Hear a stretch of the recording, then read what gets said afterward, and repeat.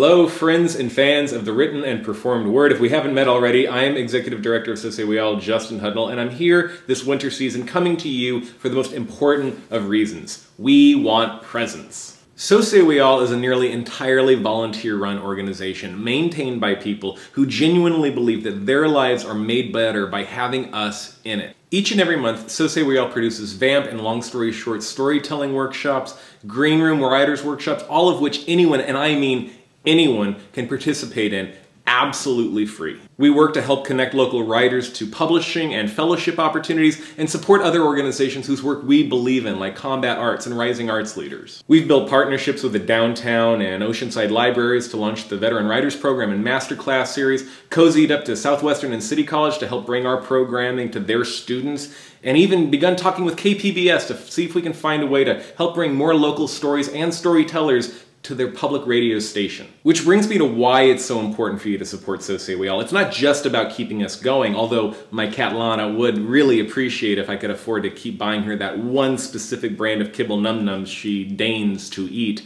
It's about what kind of a city do you want to live in. We believe that a truly great city just doesn't have a lot of stuff for its residents to shell out their cash to go see. It has to be a place that's proud of actually contributing to the larger dialogue and making great art and supporting the people who make it. That takes a community that won't just raise somebody up on the local map, it'll help connect them to the bigger, larger, scarier world beyond. And because most, if not all, good art begins with a good story, that's where we come in, connecting artists to audiences. Because more often than not, and more often than ever, they're the same people.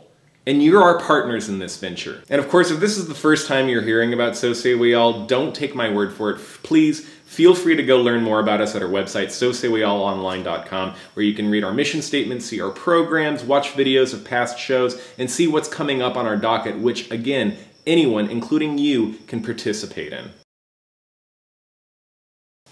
This is Lana. She hates reindeer antlers. I'm going to keep these reindeer antlers on her until we reach our financial goal this holiday season. You hate them, don't you? You hate how adorable you look. So if you love animals, give to SSWAonline.com. Alright, how do you guys like the first half? You guys ready for the second half?